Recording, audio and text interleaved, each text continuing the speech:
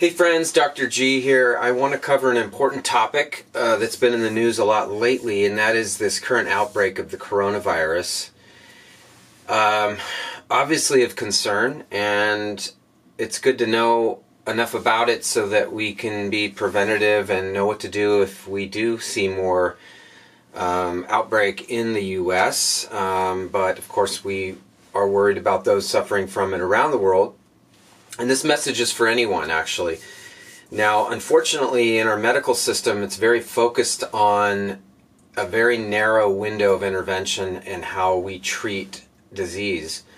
And I want to cover some areas that are overlooked in terms of both preventing and treating viruses in general, and not just viruses, but infections in general. And so, sadly, those most vulnerable to an outbreak like this are going to be those with immune systems that are weak. And that includes, sorry, just checking my videos rolling. And that includes the very young and the very old, and those with immunocompromise from various diseases such as things like cancer, especially undergoing cancer treatments, and those with, say, type 2 diabetes, especially if it's uncontrolled. And, this message doesn't change in that prevention is everything. Now, we can only do so much to try to block the virus from going from person to person. Those are important interventions, and, thankfully, if there are steps in place if it becomes more of a problem here. But I want to cover some basic steps that we can all do at home and with our children and loved ones in terms of protection.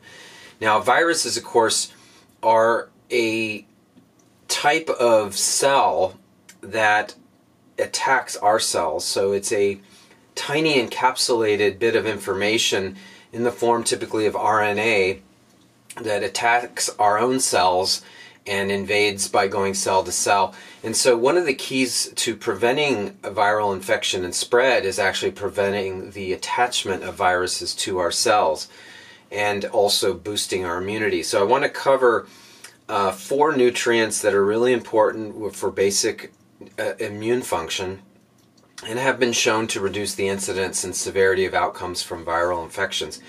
Number 1, vitamin C. And vitamin C is really important for a number of things in the body, and we also need it every day in our diet or from supplementation.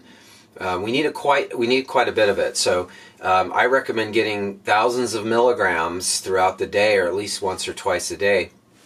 The problem with vitamin C is absorption, and in order to get some of the therapeutic levels of vitamin C, we either need to receive an IV infusion of it or take some of the newer forms that allow it to get in without causing diarrhea. And I'm pretty excited about the recent development of liposomal nutrients, and I will put a link below to the vitamin C that I recommend. And so basic ascorbic acid can be helpful. You're only going to absorb a few hundreds of milligrams, and the most therapeutic levels are thousands of milligrams, so we need to find other strategies to get it in, but definitely need that vitamin C every day. Number 2 is vitamin D on the list. We need that every day. Now, we do store up vitamin D. We can get it from the sun, but it is rampantly deficient because we don't get much sun exposure. And even during the summer, most adults that I've seen are greatly vitamin D deficient, and it's easy to supplement. Now, one of the common themes on these vitamins I'm covering is that they are better absorbed in some liquid carriers that are now available. They taste fine or good even, and you just put a few drops on the tongue every day. Now, vitamin D, of course, we know lower incidences of infection in general, but especially for, the severe outcome from a viral infection.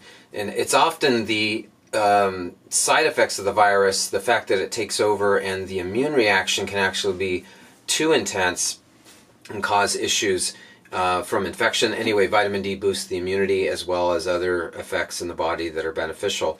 And thirdly, vitamin A. So vitamin A is, like a lot of nutrients, comes in various forms. And most vitamins, and even in the foods we eat, the vitamin A form is that it's in a plant form known as beta-carotene, or these carotenoids that are similar.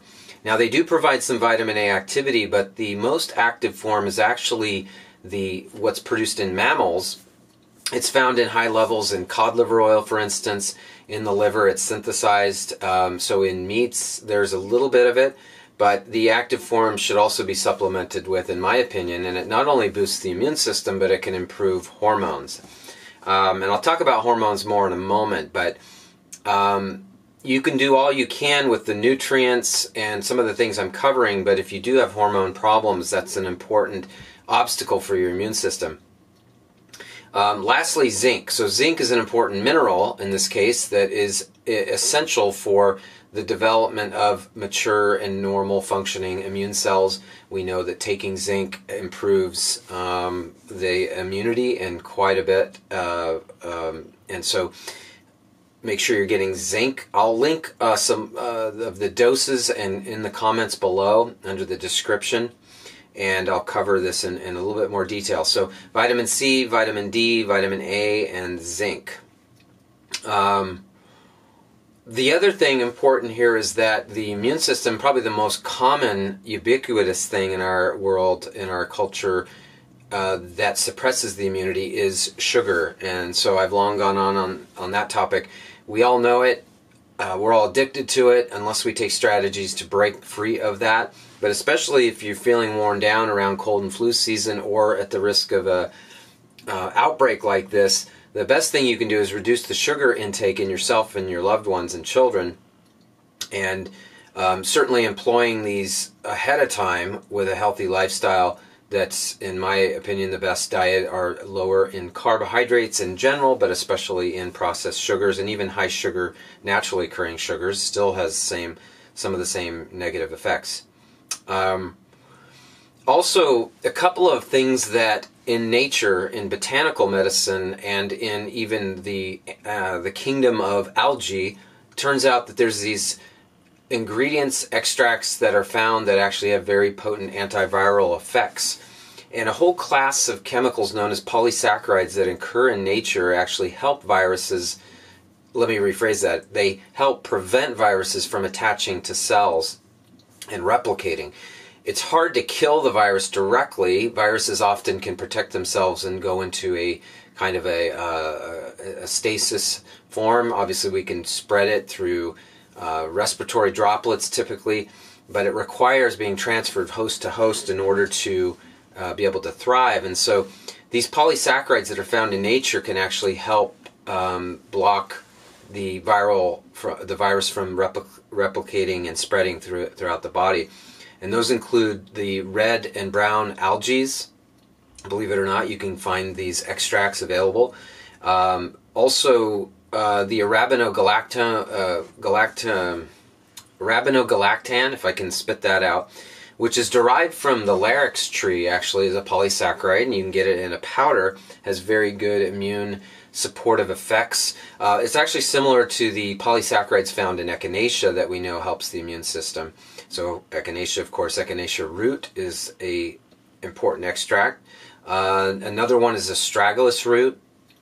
And then lastly, I'll mention actually two more. Aloe vera.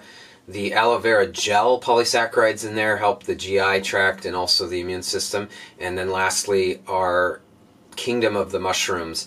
And you know, it's not, you can't just eat raw mushrooms and typically get these effects, by the way. They need to be, this is where processing comes in to actually enhance the beneficial effects of plant extracts, and especially with mushroom, you need the active constituents that have to be extracted. But you can find good quality extracts out there of all these things I'm talking about, but I have done a lot of the homework and research and followed some of the best sources for this, so I will link them below. Lastly, on hormones, I'll just conclude that in my experience, one of the things that greatly suppresses immunity overall is having chronic low hormones, and specifically hypothyroidism, which is rampant and undiagnosed, unfortunately, in many people, adrenal insufficiency, having low steroid sex hormones, so low estrogen, low testosterone. And that leads me to the second point on hormones, which is that if you don't know that they're low, you don't know that you need to do something about it. And so you need to get these tested in the proper way. And so I've made that a cornerstone of my practice with patients to help identify those levels and to support them accordingly. Not everybody needs to take hormones, nor should they, but if your levels are low, it's often a point where you become stuck and it actually accelerates the aging process, not to mention the low immunity. And so I would highly recommend that you seek out a functional medicine doctor who is educated about the right testing to do. I'm happy to offer that too to anyone around the globe, including those in my local area as well in my practice. So I'll put some links below if you'd like to set up a phone consultation. I really appreciate comments and questions on these topics as well. So appreciate you watching, taking the time here, and let me know what topics you'd like to hear, and always appreciate thumbs up and subscribers. Thank you so much.